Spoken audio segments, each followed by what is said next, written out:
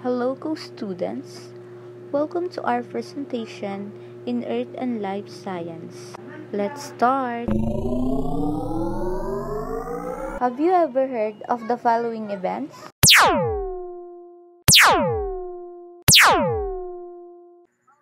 These are all natural phenomena that our planet experiences. Our country, Philippines, has the high vulnerability to natural hazard as you have seen earlier. This is the one of the nation's geographic position in Southeast Asia. Volcanic eruptions are related to the continental plate activity amount Ring of the Fire. In addition, climate change has also increased the severity and frequency of natural disasters in our country. Geological hazard means a geological hazard is a natural geologic event that can endanger human lives and threaten human property. The three examples of geological hazard is: first is earthquake, second is landslide, last is volcanic eruption. Earthquake. An earthquake is the sudden movement or trembling of the earth's tectonic plates, resulting in shaking of the ground. This shaking can result in the damage of various structures such as buildings and further breakdown of the Earth's surface. There can be many earthquakes over a short time frame in a small area. There are two types of constants. First is volcanic earthquake. A volcano-tectonic earthquake is an earthquake caused by the movement of magma beneath the surface of the earth. The movement results in pressure change where the rock around the magma has experienced stress. The earthquakes may also be related to dike intrusion or occur as earthquake swarms. Second is faults on Earth's surface. Faults are cracks in the Earth's crust along which there is movement. These can be massive boundaries between the tectonic plates themselves or very small. If tension builds up along a fault and then is suddenly released, the result is an earthquake. Basic earthquake features: epicenter, focus, hypocenter. Epicenter, placed on the surface of the earth above where the ruptured rocks breaks to produce an earthquake. Focus, point of initial breaking or rupturing within the earth. Hypocenter, directly below the focus. The epicenter is the point directly above it at the surface of the earth, also commonly termed the focus. The hypotensor is the point within the earth where an earthquake rupture starts. Earthquakes are measured and compared by intensity, magnitude, moment magnitude, Richter magnitude scale. Intensity, effects of ground motion on people and structure. The definition of intensity is the quality of being very strong, concentrated of difficult, or the degree to which something is difficult or strong. An example of intensity is having the ability to run miles on end at a top speed. An example of intensity is how quickly a treadmill is moving. Magnitude, amount of energy an earthquake release. The magnitude is a number that characterizes the relative size of an earthquake. Magnitude is based on measurement of the maximum motion recorded by a seismograph.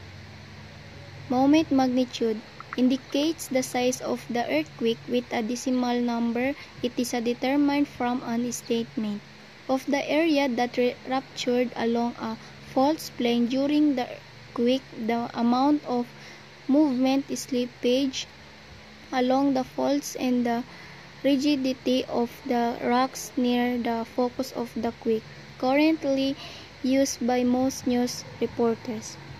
Richter magnitude scale. The Richter scale, also called the Richter magnitude scale is a measure of the strength of earthquake developed by Charles F. Richter and is still used by some news reporters. Effects of earthquakes and linkage with other natural hazards. Shaking and ground rupture. Second is liquefaction. Third is regional change in land elevation.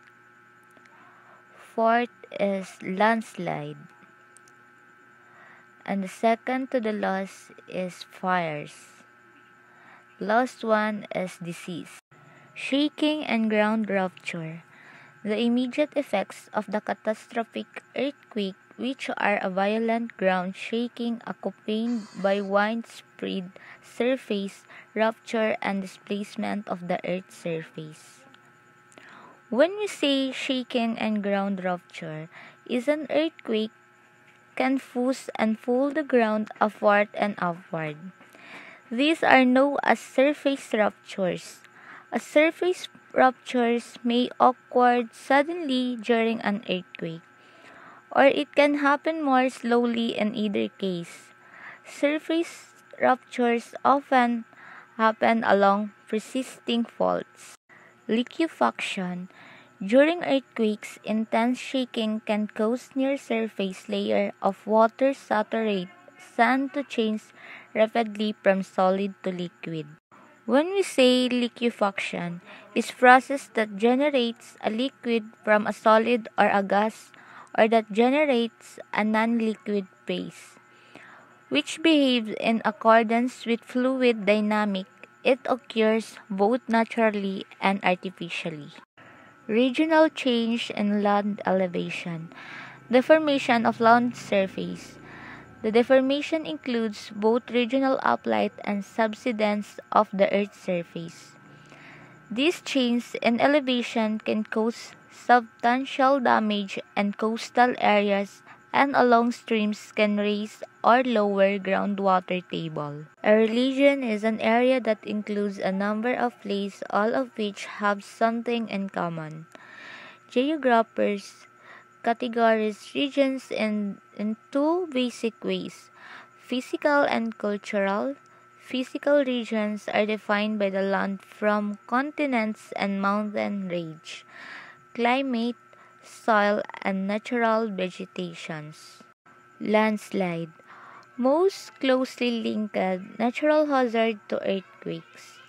Earthquakes are the one of the most common trigger for landslide in highly and mountainous areas. Landslide triggered by earthquakes can be extremely destruction and cause great loss of life. When we say landslide is defined as the movement of a mass of rock, debris, or earth down a slope. Landslide are the type of mass wasting which denotes any downslope movement of soil and rock under the direct influence of gravity. Fires. Shaking of the ground and surface displacement can break electrical power and natural gas line. Those starting fires. The threat from fire is even greater because firefighting equipment may be damaged, streets, roads, and bridges may be blocked, and essential water mains broke. When we say fires is the phenomenon of the combustion manifested in light, flame, and heat. This is caused by loss of sanitation and housing, contaminated water supplies, disturbance of public health service, and the disturbance of the natural environment. Landslide. A landslide is a downslope movement of a mass of rock, debris, earth, or soil. Soil being a mixture of earth and debris. A slope is a slant or incline on a land surface. The forces that produce landslide are determined by the interaction of several variables: the type of earth materials on the slope, topography, and the slope angle, climate, vegetation, water, and time. Another explanation, the landslide is defined as the movement of mass wasting which denotes any downslope movement of soil and rocks under the direct influence of gravity. Earth materials, mineral composition, degree of cementation or consolidation, the presence of zones of weaknesses. Natural breaks in the consistency of earth materials, such as layering of sedimentary and metamorphic layering, or they may be zones along which the earth has moved before, such as an old landship surface or geographic fault. Another example explanation, earth materials includes minerals, rocks, salt, and water. These are the natural occurring materials found on earth that constitute the raw materials upon which our global society exists. Earth materials are vital resources that provides the basic components for life, agriculture, and industry. Topography and slope angle. Topographic relief refers to the height of the hill or the mountain above the land below. The steeper the slope, the greater the driving force. Another explanation, slope and topography describes the shape and relief of the land. Topography is a measure of the evaluation of slope and the percent change in the elevation over a certain distance. Climate. Weather that is typically in a place over a period of years or decades. For landslide, the type of climate influences the amount and timing of water that infiltrates and erodes a slope and the type of slope vegetation. Another explanation, climate change is a long-term alternation of temperature and typically weather patterns in a place. Climate change could refer to a particular location or the planet as a whole. Average temperature to rise. Vegetation. All the plants or plant life in a place. This provides a protective cover that cushions the impact of the falling rain to a slope, which prevents erosion. Vegetation also adds weight to a slope. Another explanation, the importance of vegetation is a key component of an ecosystem and as such is involved in the regulation of various biochemical cycle. Example, water, carbon, nitrogen. Vegetation converts solar energy into biomass and forms the base of all food chain. Water affects slope stability in three ways. Number one, shallow soil slips and debris flows, developing during rainstorm when slope become saturated.